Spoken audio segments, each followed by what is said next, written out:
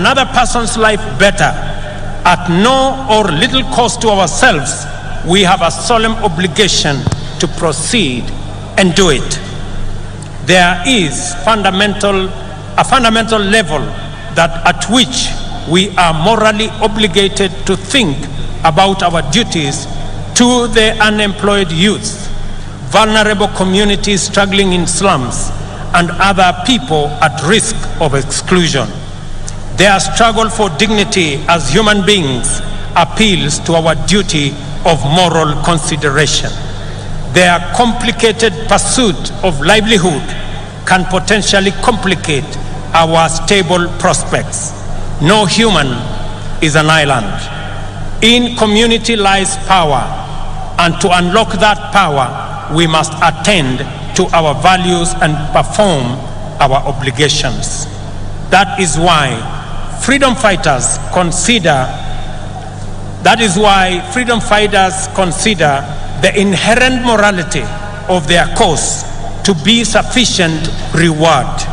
For example, those of us who are earning Kenya shillings 200,000 monthly will pay only 2,500 to build a fund that will help create millions of jobs for millions of our young people and bring a meal on the tables of many hustlers.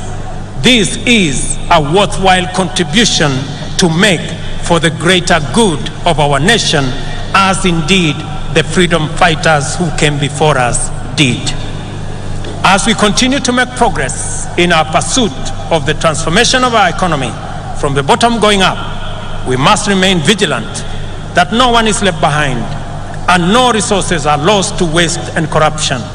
Public servants must ensure that public resources must be utilized solely and exclusively for purposes that serve the interests of all our people. I have made a personal commitment to use all instruments and authority at my disposal to curb waste and eliminate theft. I will not permit greed, lawlessness, or impunity. Ladies and gentlemen, it is our collective duty, sisi wote kama wa Kenya.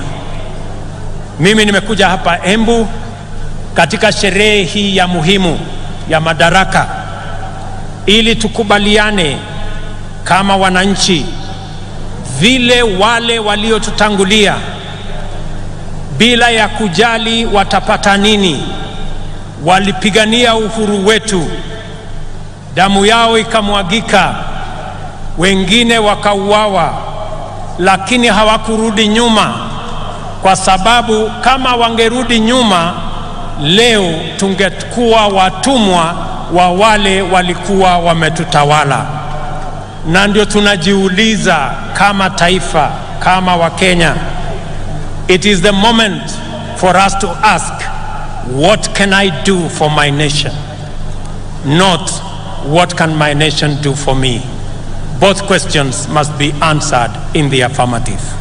Sote kama wananchi wa taifa la Kenya tumesema ya kwamba jambo la muhimu ambalo lilikuwa katika uchaguzi uliopita ilikuwa ni maneno ya uchumi wa taifa letu la Kenya.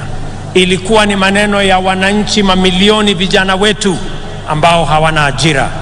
Ilikuwa ni kati ya wale watu wengi hawana uwezo ya kupata mkopo kwa sababu hawana title deed, hawana logbook. Leo ni jukumu letu kuhakikisha hata na wao wako na uwezo, wako na njia ya kupata mkopo wajiendeleze maisha yao. Leo katika Embu hapa, wale walio katika vyama, wale walio katika sako, leo tunaanzisha Hustler Fund Stage 2 ambayo itatoa pesa kati ya shilingi 20,000 na shilingi 1,000,000 kwa vikundi ambazo zitajisajili ili tuweze kufikisha mambo ya kupata mkopo kwa wananchi wengi.